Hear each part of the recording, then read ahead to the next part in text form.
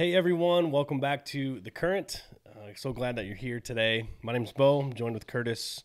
As always, we are going to discuss some fun topics.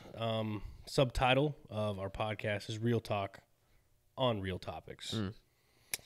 We're making our way through our series here, going through the Apostles' Creed, which is just this foundational document, for those of you that may not know, of like the Christian faith. It's one that, for example, like we have on our church website, just kind of the core beliefs of what we believe. There's a bunch of secondary issues I think the church kind of gets, and fights over, but this is like the core stuff. Like through time, through history, this is what Christians have believed, and this is kind of what makes the Christian faith. So we're working our way through this, and today we're going to wrap it up. There's several just kind of small topics, or I don't know if that's the best way to put it. The Creed definitely just spits them out in a row here at the very end. Kind of some. So we'll just work our way through these piece by piece, and it's been a fun series. I've really enjoyed this one. It has been, and I think I love this series because there are so many people who just aren't familiar with the Apostles' Creed whatsoever. And I do think, like you said, it's so important, not only just for Christians in general, but just our heritage, our faith. And so I think everybody that calls himself Christian could do well just being a little bit more familiar with these creeds and with these teachings. Yeah. So I know, put you on the spot a little bit here. I know that at our church, we do like a step one class, and there's a book on the Apostles' Creed. So I thought maybe you could share just a little bit about that book if people maybe wanted to order that or pick it up, or I guess I could even swing by here. I think we have some copies. But I don't know if you want to talk just a little bit about that book just briefly before we jump in. Yeah, I'd love to. That's a great idea. So we teach a 9-week class here going through the Apostles' Creed. We call it the Step 1 class because it's kind of like, hey, this is your first step. If you're looking to become acquainted with Christianity, the Creed's a great kind of first impression. And so the book that we work through is fantastic. It's a small little book. I mean, if you're watching on screen, it's like small. If you're not watching on screen, you could hold it. It's like the size of your hand almost. And it's by a guy named Ben Myers, and he's awesome. He's a theologian. I want to say, I cannot think of now if it's either in Australia or the UK, one of those two. Okay. He's overseas.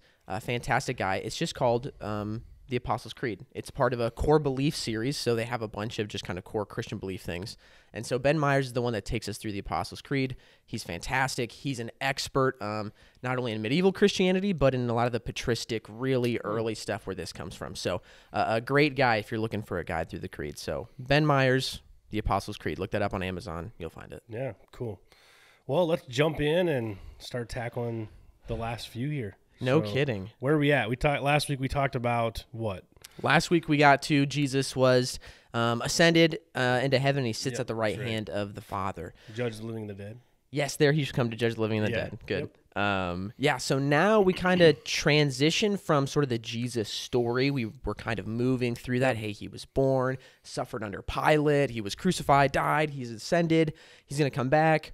Now the Creed's going to shift and kind of just give us a few little theological things to chew on. And like I said, they kind of spit them out at us right in a row, excuse me. So it just starts to come off the cuff with a lot of belief statements. I believe in this, I believe in this, I believe in this. So the first one that it transitions to is I believe in the Holy Spirit. Yeah. So this is something we've already talked about a little bit early on in this Creed. We talked kind of about the Trinity. There's a space for the Father, there's the Son, and there's the Spirit. I guess just to circle back, I'd encourage people to go listen to that episode, but to circle back and maybe say just a couple things about the Spirit. I know for me, and this is something where when it comes to the Spirit, we can leave him out altogether and we can overemphasize him. It's something we talk about a lot here. Sure. And so I love just the idea of trying to find that right balance and saying, hey, the Creed brings him up multiple times. The Spirit is intentionally in there a lot. And so I love that, hey, we talked about him, we circle back. It almost gives me an excuse to tell Christians, don't forget about the Spirit. Yeah. We can forget about him so easily. So just finding a place in our theology and our Christian living for the Spirit, even though it makes us a bit uncomfortable. Yeah. We don't know what we want to do with him. The wind blows where it wants, so does the Spirit. We still need him. He's an important part of the Christian life. So I guess I just want to circle back around and say, hey, we can't leave the Spirit out of what we do in our faith. Yeah, absolutely. And I know, like I said, even when I was in college, I just preached on the Holy Spirit not too long ago, but one of the books that I read was Forgotten God by Francis Chan. And essentially, he's just getting at the heart of, this idea that the Holy Spirit is forgotten. You hear a lot about Jesus the Son, you hear a lot about God the Father, but where is the Holy Spirit in our teachings? And I love that you said that the creed then comes back around, mentions it again, saying, hey, don't forget about the Spirit. It's such a practical guide in our life. Exactly. So if you have forgotten about the Spirit, go back around, listen to those first couple episodes, and you'll learn some really great stuff. It's an important part of the Christian life. And so a member of the Trinity worth highlighting. Yeah.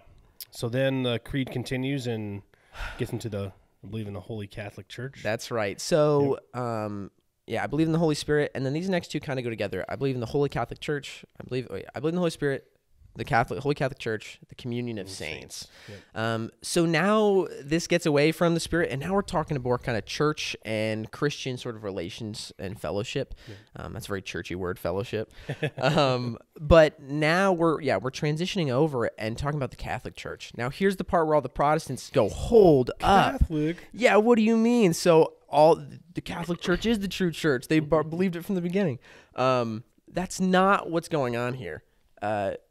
When we're talking about Catholic or Catholicity, that word just means like universal or worldwide. So the Roman Catholic Church kind of co-opted this term. So now we kind of have the big C Catholic, that's like the Roman Catholic.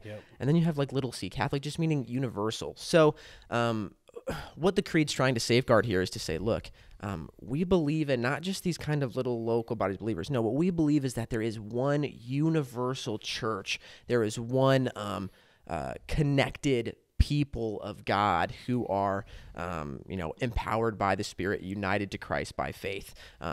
So it really is an attempt to say, hey, look, we are bigger than just our local church. We believe that there is interconnectedness throughout all of what's going on here. And so for me, I love this line because it constantly calls me outside of my little local context. It's really easy. We show up where we're working at Rhythm Church. We're thinking about Rhythm people doing Rhythm things all the time. And it can be easy to forget, well, hold on, God's doing all sorts of stuff all over the world, all over our city, even at churches that aren't Rhythm Church. Exactly. And that's just a good thing to keep in mind, I think, and remember. We can become a bit too exclusive sometimes. Yeah, I would agree. And I think, again, for far too long, I think the church has operated in silos. They kind of just do their own thing, and it almost kind of becomes a competition between churches. And I wanted to share this. I was looking this up on our website because we have a quote on here, and I didn't want to butcher it. But talking about just unity and celebrating unity. And so let me find it here. But, the church needs to do a better job of working together. And, again, it's just one of those things where we so often have more in common than we realize. Yes. Like we take the small things and like blow it up and like, oh, well, we could never like partner with them or encourage them because they believe this. And it's like, seriously, come on. Yeah. I think we're too quick sometimes to divide. We're too quick sometimes to say, hey, nope, now we're kind of separated and you're not part of our team. And I think it's good to say, hey, look, we can have distinctives. We have some differences, but it doesn't make us different. We're all still Christians. We're all still kind of at the same goal. Now, I know kind of my Bible college days, there was a time even where like, hey, the only thing worse than being an atheist was if you were a Catholic. Like those are the people that are even further gone. They've like sold out, oh my gosh, embraced a false gospel. And I think I love, again, the creed not only talking about Catholic Church, but it gives us kind of a bar for Catholicity too. I love that whether you walk into a Catholic church or an Anglican church or a Presbyterian church or a Baptist church or a lot of these things, you're going to see people confessing this creed. You're going to see people who are affirming this creed. And so I love that, hey, whether, you're a low church Protestant like myself or you're someone that's a lifelong practicing Catholic, we have this creed that does tie us together in some ways, which I think is awesome. Yeah, and so, okay, I found it. But if you go to like our website and you click on like what we believe, it has the Apostles' Creed, like word for word. It's kind of what we're working through. But right above it, there's this quote from, I guess it's Rupertus Maldinius. I don't know how to say his name, but I love it. It says, in the essentials, we need unity. In the essentials, like the creed, we need unity. In the non-essentials, we need freedom. But in all things, we need love. Love it so much. Such a great quote. Just talking about how, like, yes, in the essentials we need unity. There's room for, some flexibility on some of the non-essentials. Right. Yeah, but more than that, we just need love. And that's like kind of what I feel is that the church sometimes lacks is just genuine love for other churches or other. I mean, they're still at the root of it. There's still people who are trying their best to make a difference for the kingdom of God. And I think maybe you'll have this experience, but for some reason, it was kind of impressed upon me growing up. Like, I grew up in this small Baptist church, and I kind of had the feeling that, like, we were the only really, like, quote unquote saved people around. Yeah. Catholics were out of the question for sure. You didn't even waste your time. The Lutherans and them, it's like, oh, so close. But and it's funny, like my mindset has almost shifted the opposite way, where I see so much of a bigger pocket that there are definitely things where I'm like, okay, yeah, we've kind of left creedal territory. We're going off, and some of the things we have, I think that should be essential. But more often than not, I find myself, like you said, realizing we have so much more in common than we do what separates us. Sometimes what separates us, is worth dividing over. But I think by and large, a lot of times, no. I think I want to say, hey, this is a slightly different expression of what God's doing here. But I want to partner with it. I want to see what's going on in our city, our country. I want to be able to say, hey, God's moving everywhere, not just at Rhythm Church or not just in the Baptist churches. Yeah, and I love the creed's language, like communion of the saints. It's like we're just united together. And I think there's some like practical things I would just encourage people in regards to this idea. Like, I know, especially here at Rhythm, we're so open-handed with people, and like they're wherever they feel led to worship, totally cool with us. It doesn't have to be here. In fact, we often will say there's a lot of great churches in town. Like, go find one that best fits for you. And but with that, I think there's also this kind of idea that people think that, well, I can just kind of go wherever, shop around. I don't need to communicate kind of what I'm feeling. But like, let us know. Like, just like say, hey, like, here's what I'm feeling. And we will like just like pray for you and be like, absolutely, it's awesome. Like, go for it. Yeah. But it's kind of like at least if you're not communicating, it's kind of one of those things where it's like, exactly. I think that churches all over Main City are fantastic and are doing great things, and you can be a part of it and thrive and grow in your faith. But I still think, as Christians, we should be connected to a local body. It should kind of be our primary place. And so if you have that, but you're thinking, oh, hey, I'm going to kind of head this way. I think it's always... Well, I say that not to like, it's more about like, I don't want people to think like there's some type of like reason like we'd be mad. Exactly. Like, that's why I say it. Like, just like, please, like, let us know. Let us know. Yeah, like, we are not going to be upset with you whatsoever. In fact, we'll be really excited for you. Yeah. Following what God wants. And I feel like that's just the mark of a healthy church or healthy leadership too, to say like, hey, we're not so insecure that we're like, oh, you like them more than us, and we go like pout in the corner, but to say like, hey, no, we understand. There's beautiful, good, godly things that are happening there. And I would say on the flip side, if you're at a church and feel like you're being led elsewhere, or like you're more comfortable in another spot, and the leadership is not receptive of that, or they're, I don't know, you're really fearful to like have, there might be some issues there too. And I think that's a big piece. Like you're saying, like, I think it speaks out of leadership whenever they say, again, they're very open-handed. It's like, this isn't a competition. It's not something where like, obviously we're not in the market of like stealing sheep per se, yes. but I don't think other churches are either. And so again, we're all on the same team. We're all part of the Holy Catholic Church. Absolutely. That's a good It's thing in the to creed. It's in the creed. Oh all gosh. Right, what's next? The creed keeps going. Let's see. Holy Catholic Church, the Communion of Saints. All right. We're getting real close now. We're heating up. And this is what I think most people, when they're moving towards Christianity, this is what they want to hear about. We get to the forgiveness of sins, the resurrection of the body, and the life everlasting. So starting with just the forgiveness of sins. I love this. The creed, and this has come up again and again, that it is, it lays good groundwork. It gives us something to latch onto and keep us sturdy, but also there is that kind of flexibility. It doesn't get too specific. And so the creed captures here that the Christian faith is a message about also forgiveness of sins. And while I think we spend a lot of time at Rhythm saying, hey, that's not the only thing. That's not the only thing. And we want to expand it and help people see that there's more going on in the Christian message than just, hey, you're forgiven. It still is here, though, at the very least. Forgiveness is a component of the Christian faith, and it's something that we need to hear, that there's good news that holds out that, hey, there is forgiveness to be found for our shortcomings, for our sinfulness. We know that we've messed it up in a myriad of ways. And the Creed wants to let us know and solidify and say that in Christ there's forgiveness of sins, and that's really good news. Yeah.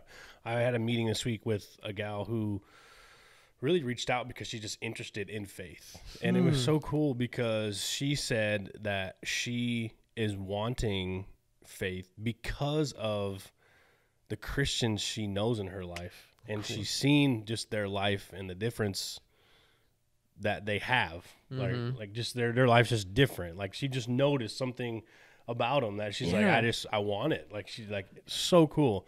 But that's one of the things she said. Like she just feels like at the end of the day, like her life is just not good enough. Like she kind of feels this just, I'm kind of falling short, you know, in so many ways. And it's so great to be able to just look her in the eyes and say, well, in Christ, like you've been forgiven. There's literally nothing you can do to make him love you anymore.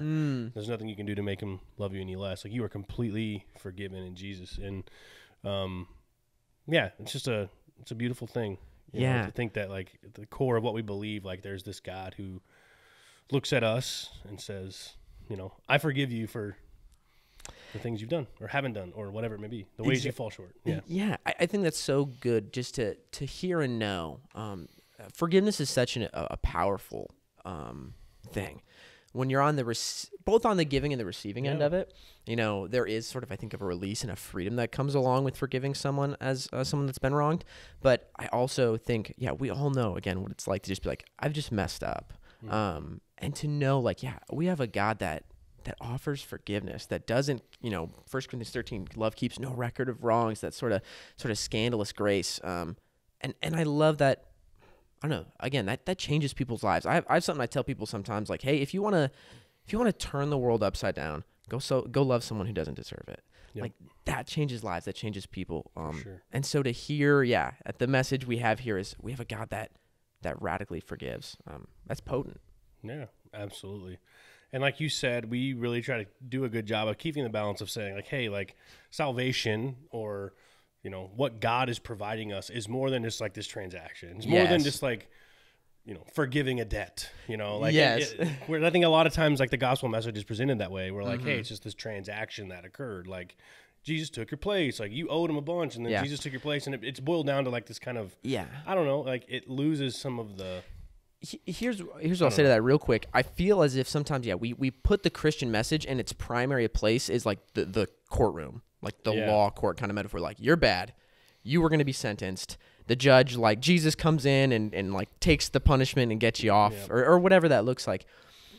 When we have it just as that, we kind of shrink it down and it just comes about like, hey, I just needed to get forgiven. I just needed to get to heaven. I just needed to be a clean slate.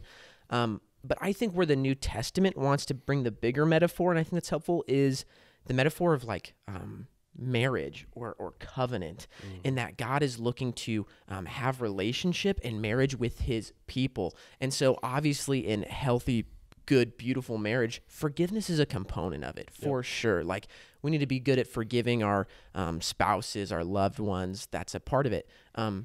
But we wouldn't say, hey, that's the only thing about being married. I'm just, there's so much more that's looking to be accomplished, a fullness of life, some experiences.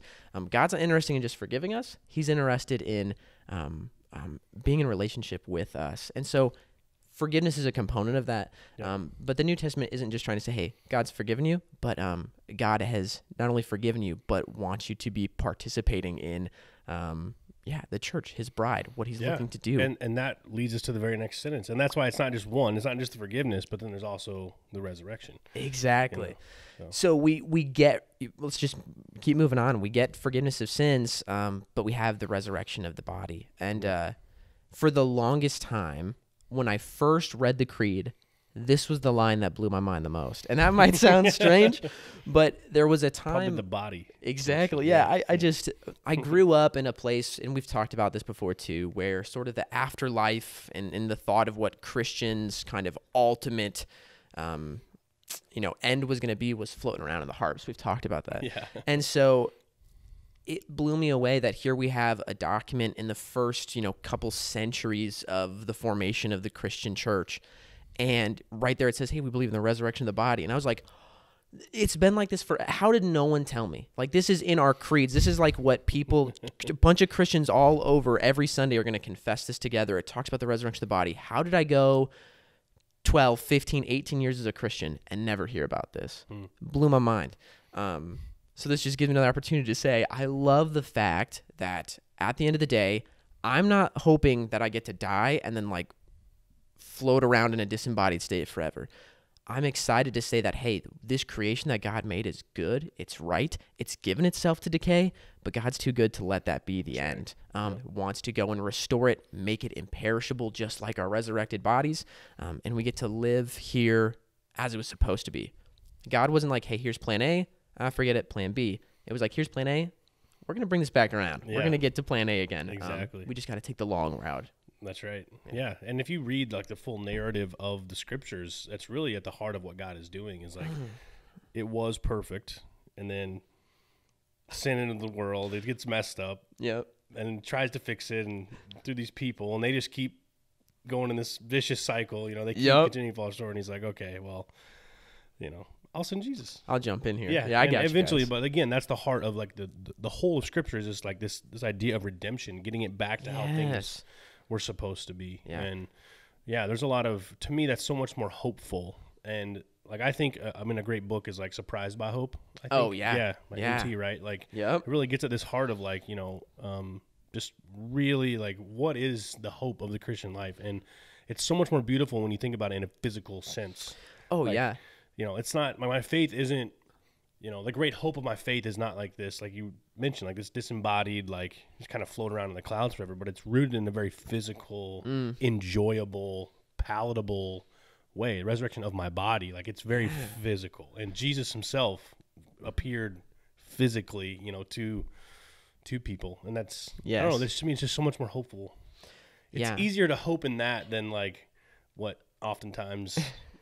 Pie in the sky. To hope for. Yeah, I can think of conversations I had with friends around the time I kind of had this shift in thinking. And I remember just talking to them and looking outside and saying, it's just so, I don't know, it brings me more joy, or I feel like I can get behind it a bit more now that I look out the window and I say, it's not that I'm saying goodbye to all this and forget it, but rather like, no, we have a God who's saying, I'm not letting this fall apart and decay. Right. So much so that I'm going to invade this space. Yep. We're going to do work here. We're going to realign heaven and earth together. I'm not giving up on it. And so yeah, it's just I think a more beautiful picture for me for some reason. Bodies are good. God wanted an embodied physical existence. He knew what he was doing, and I think that's how it's going to continue into eternity, which leads us to the next thing. Yeah. So not only do we have forgiveness of sins, and along with the forgiveness of sins comes the resurrection of our bodies, but along with that, not only is it just a resurrection, but it's a life everlasting. Yep. And this is a big thing in the New Testament, talking about eternal life, that, you know, those who believe in him will not perish, but will have eternal life. There is a message, and we've talked about this before, where, again, ultimately death and destruction don't get the last word. Because I think the language of James, we sin, and sin when fully grown brings about death. As we've kind of separated ourselves from the giver, the sustainer of life, as we push away from that, we end up in a state of decay, ultimately, which ends in death. And so I think Jesus is the great undoing of this. And now we have an answer historically to physical death, and that now death doesn't get the final word. It doesn't stamp us out, but we get to live for eternity. So this sounds a bit crazy, and we've had conversations where it's tough to wrap our mind around what it looks like to live forever. It's kind of scary to think about eternity. It's like, am I really going to enjoy that? Yeah, forever. Never ending. Yeah. We don't have any conception of this. It's hard for us as finite creatures to be like, what is eternity? I trust that it is good, that obviously it's better than not existing, that it seems that this is what was the intended plan from the beginning. And so any sort of eternal life for me is going to be eternally good. There's no existence in which I'm like, this is kind of blasé. This is everything as it was supposed to be. It's just like all the little stuff in your heart where you're like, I just wish it's like all that gets to align and feel right. Yeah, I think we kind of get glimpses of it maybe. Like there's moments when, like, I don't know, like interacting with my wife, and I think like, how could I ever exist without you? Or Yeah. like my kids, or like, you know, I get like kind of those tugs of like what love really is, and like, how can I exist without this? Like, how could I ever exist without whatever it is in life? Like, whatever it's like the best parts of life, and you feel that little like just tug of like, man, like life would suck if this wasn't in my life. Like, it would just be terrible, you know. And I think that's like, you get a kind of just a slight glimpse of like, you don't have to exist without those things, you know. Like you'll have an opportunity, like like that feeling of like whatever it may be, like, oh, I just don't. Oh, my life never ends. You know, like I have those moments where I'm like, I could just do this forever. Like whatever it is, like I don't know, like there's a lot of moments in my life where I feel that way, and I'm like, you know what, like maybe that's going to be more about what, you know, heaven is like. You know, like it's just experiencing the fullness of what it means to be human. And yeah, I don't know. We get to experience life to its fullness as it was intended to be, and I think we kind of have this desire that we say, something's amiss, something's lacking, something's not quite dialed in right about this life. Either we say, hey, it's random chaos, the universe is indifferent, who cares, it's not really doing anything, or we say, there's some intent here, and that intent's not right. And I almost want to work this backwards a little bit. One of the things I've heard about talking about God is this idea of an argument from desire. And it talks about like, hey, we as creatures, we have desires, and there is something that always naturally satisfies or meets that desire we have inside us. Like, I have a desire and need for hunger, for food. There exists something to satisfy that. Ducks have an innate longing to sit and float on water. There exists such a thing for them to do this. And so I think this argument from desire, what does it mean that we have something longing inside us for something more, for significance and meaning and purpose and love? And I want to say, there exists something that satisfies those. There is a referent for that desire out there. And God satisfies it and fills it. And so I think the good news about eternal life is that longing inside a little bit, it finds its resolution. Oh, that hunger we have, there was such a thing as food. We're not lying to ourselves. I think there is something bigger going on. Yeah, and those feelings I have though, like, well, like I said, I mentioned like looking at my wife, like, how could I ever exist? You know, at the same time, I also have moments where like I could kick you to the curb tomorrow. You know, like, I mean, that's the point. Like, even what this world provides, like, it's some of the best things. Like, sure, like they're amazing and they're awesome, but you know, there's still those moments where like the decay, like there's still this kind of just like unsettling at the same time. Like, we get a small glimpse of it, but at the same time there's still this like, I don't know about you, I don't know about my kids, like, you know, it's like whatever, you know, whatever it may be, but I don't know, there's just this, but to think that someday, like, you're right, like whatever those longings and desires are will be met fully is just, I don't know, it's really cool. Great to think about. Gosh, I don't know, I'd love to just, as we're wrapping kind of up, as we've made our way through the creed, is there something that's stuck out to you, or like what's been either a favorite little bit or something impressionable as we're kind of making our way back around? I think just as a whole, just the idea of just the unifying element of what the creed provides as a faith. I love that it's just preserved through history, and it's just the idea of it tying us back to Christians who were reciting this hundreds and hundreds of years ago. I think that's my favorite part. Just a document that's withstood the kind of all the ebbs and flows of what Christianity is. It's become. Honestly, I was going to say pretty much the same thing. I loved this document after coming to know about it. Again, I was part of a tradition that didn't really talk about it much. And I just loved holding on to something as someone who's like, okay, what is Christianity? What is this faith about? What does it mean? And trying to wrestle through all these things. It was so helpful to say, oh, wait, you know what? Hey, here is something, that for 2,000 years, the church has kind of just univocally said, and it is good to have something to say, oh, I can latch into this. It connects me to these people in the past. It ties me to the Christian faith in the present. I just think it's not only a beautiful document, but such a helpful one for Christians today. And I just hope more people discover it, more people lean into it, more people fall in love with it.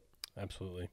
And as always, if you have any questions or any feedback about the Apostles' Creed, or if you want to include anything or want to have further discussion, we're always open to that. So you can reach out to us via our website, or comment on the video, or reach out, I don't know, somehow via the podcast.